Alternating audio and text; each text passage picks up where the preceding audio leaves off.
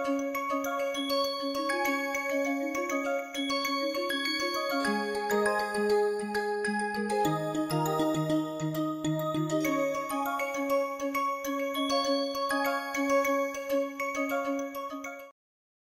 that we have defined the Bayesian equilibrium in Bayesian games, let us look at some examples and try to find out what the Bayesian equilibrium in those games are. So this is the same example that we have looked at in the previous module. This is the sealed bid auction. There are two players, both are willing to buy one single indivisible object, and their values and their bids lie in this interval 0 to 1. So the allocation function is fairly simple. It is just whoever bids the highest and breaking the tie in favor of player 1. So this function is nothing but the indicator function which says whether player 1 wins or not. And because it breaks the tie in favor of 1, it is the indicator that B1 is at least as much as B2. If B2 is strictly greater than B1, then player 2 wins. And the common prior in this case is uniform, and we are assuming that these types are actually independent. So therefore, if you look at the posterior, so from the point of view of player 1, when it knows its own type, the distribution of over theta 2 is actually uniform again. Alright, so that is the setup. Now we are looking at two different kinds of auctions. The first one is what is known as the first price auction, and this is the one that we have discussed in the previous example as well. What is the difference in this case? So this first price auction is essentially saying defining the players' payments. So if player 1 wins, that is B1 is less than greater than or equal to B2, then it should pay her own bid. If the other thing is true, that is B1 is less than B2, then player 2 will win and it will pay its own bid. So that is the rule of the first price auction. So we can write down the utility for this player when player 1 is choosing this action B1, player 2 is choosing B2, and their types are theta 1 and theta 2. Then we know that player 1 becomes the winner only when this condition is true, and in that case it gets an utility of theta 1 minus B1.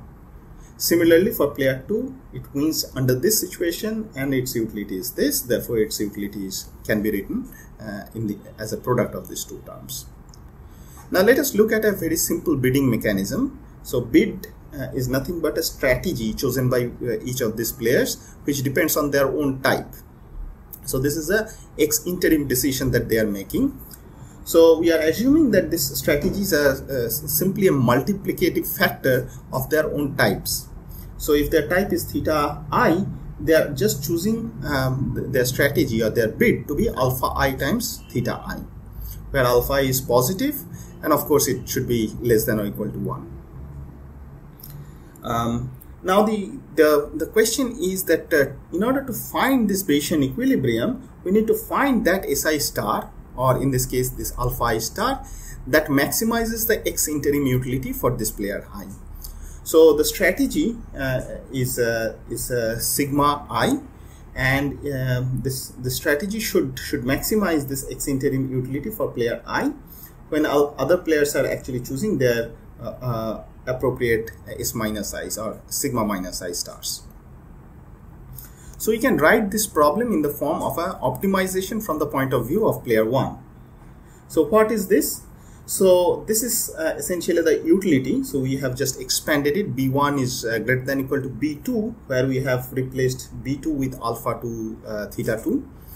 And this because this theta 2 is a random variable, we'll have to take the expectation. So this is the same thing. So this term is nothing but this with respect to the common prior, you are taking the expectation with respect to theta minus I when your own type is theta I. So your expected utility of player 1 when player 2 is choosing theta 1 is given by this. And this will be, so player 1 will try to maximize this expected utility for all the choices of B1, which should lie between 0 to alpha 2. Note that you don't really need to go anything beyond that, because theta 2 is always lying between 0 and 1. So B1 never needs to be larger than alpha 2. If it is equal to alpha 2, that means it has already chosen the maximum value that it can achieve. Alpha 2 will just be a multiplying factor which is less than 1. So therefore, if B1 is larger than B2, then it is sufficient to look for only those numbers between 0 to alpha 2 for B1. Alright, so now we can actually take a look at this. So this we know that this stuff, so the inner argument can be also written as theta 2 less than or equal to B1 by alpha 2, and as long as this condition is true, this is going to be 1, this indicator function. So we can just restrict this this integration from 0 to B1 by alpha 2, and because this is equal to 1 and this term is independent of theta 2, we can just take that out. All that you are left with is this B1 by alpha 2. So that is the value of this integration.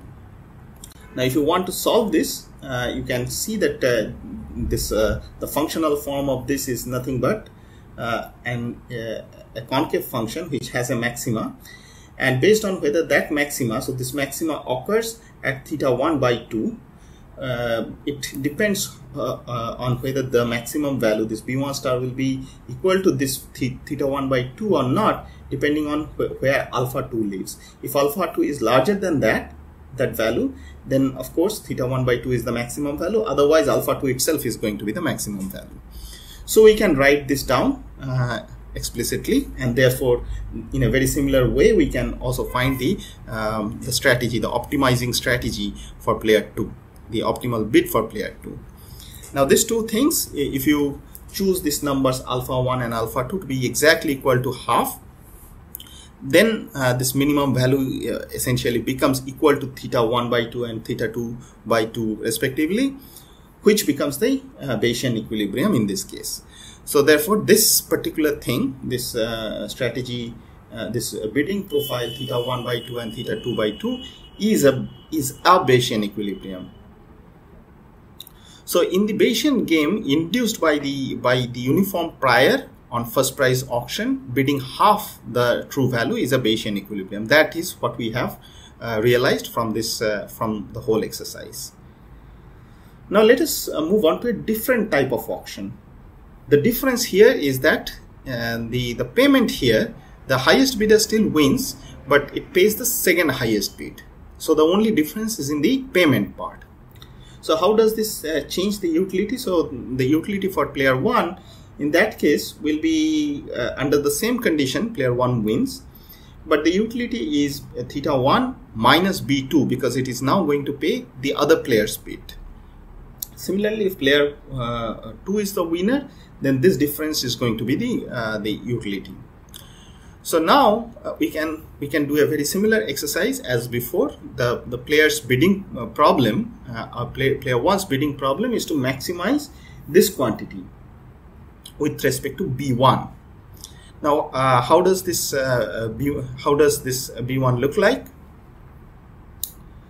Now so this B1 now will be a little different function than the previous one. Now a function of theta 2 itself. So unlike earlier where it was just a function of B1, it will be a function of the other player's bid, and therefore so this is this S2 theta 2 is nothing but alpha 2 theta 2.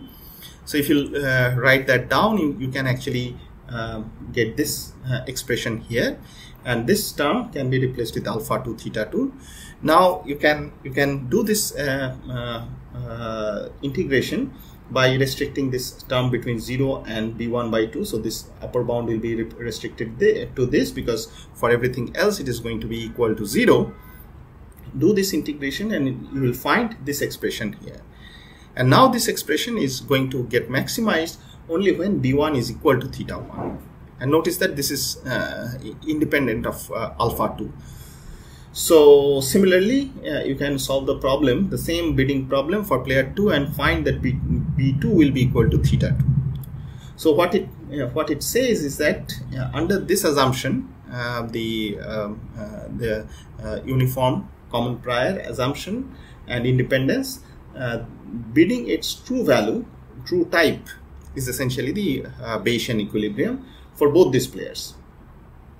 You can actually extend this idea if the distributions of theta 1 and theta 2 were arbitrary. Instead of this uniform thing that we have assumed, if you assume that they are arbitrary but independent, then the maximization problem will slightly change. Earlier we were just using 1 in this case, but in this new setup where this the distribution is arbitrary, we cannot use that to be equal to 1. You can put that arbitrary f, but when you do the integration, what you get is the corresponding CDF here, and the other stuff remains as before. Now if you do the differentiation, so the first order condition with respect to B1, you get this expression, and again we will get the same stuff. So B1 minus theta 1 multiplied by some terms is going to be equal to 0. That means that whenever B1 is actually equal to theta 1, you get the maxima of this point. Of course, I have only shown the first order condition, but you can do the second order condition and convince yourself that this is certainly true. The second order derivative is actually negative, so it is indeed a maxima point. But it also assumes the fact that this the probability distribution at that point is positive. So this is one of the assumptions that we have made, that this probability mass is going to be positive everywhere. And the similar exercise can be done for player 2, and you can also find out that B2 will be equal to theta 2 under this condition as well. So we can actually generalize this result and say that for any independent positive prior, so this positive prior is important, bidding the true type is a Bayesian equilibrium of the induced Bayesian game in a second price auction. So second price auction is essentially good in this sense that it is revealing the true types as their bids. And we'll see that this is going to be very interesting, and we'll revisit the second price auction and the first price auction again when we discuss mechanism design.